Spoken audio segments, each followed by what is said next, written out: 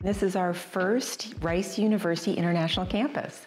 So we're in the center of the city, we're in the center of Europe, we're in the center of education and research activity.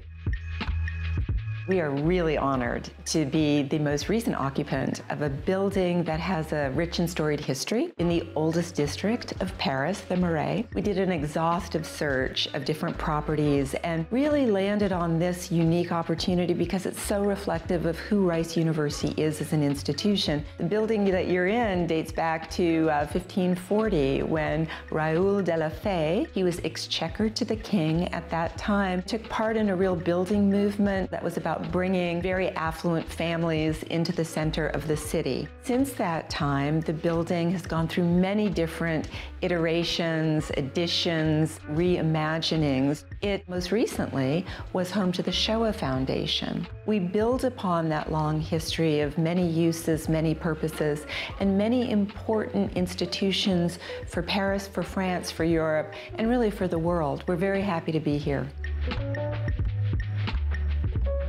One of the things that's really great about the Rice Global Paris campus thus far is that faculty across the university want to teach here.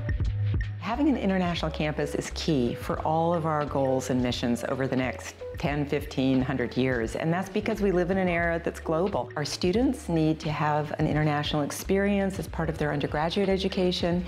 We have fantastic faculty at Rice who are leading world-changing decisions and problem solving. That group needs to be engaged in a very dynamic and ongoing way with the top researchers around the world. There's a very high density in Europe. It's a lot about just creating an environment where Rice can host and engage those kinds of conversations.